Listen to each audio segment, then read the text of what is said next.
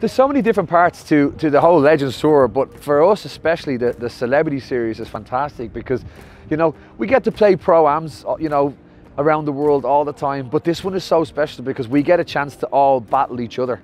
You know, we get to do the normal part of the Pro-Am and play with a legend of a player that we grew up watching and to play with some friends, but then at the end of the day, when we all sit in the bar and we all pretend to be nice, we all want to beat each other.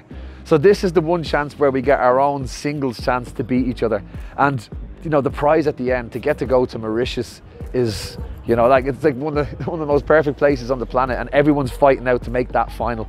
Obviously, I've got family that have been there and won the whole thing. Keith Duffy was the first ever winner of this, and I've had to listen to him go on about how amazing it is, and he has that trophy on the tour bus when we're on tour.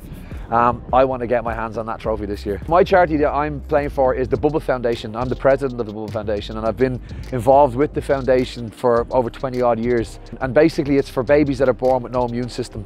And strangely enough, there's only one place in the whole of the UK that if your child is born with no immune system, there's just one ward, and that's in Newcastle. And that caters for the whole of the UK and Ireland and parts of Scandinavia as well. So if they don't make enough money every year, it's literally going to be closed down. And that basically means that, you know, something around 80 babies a year will basically have no chance to live.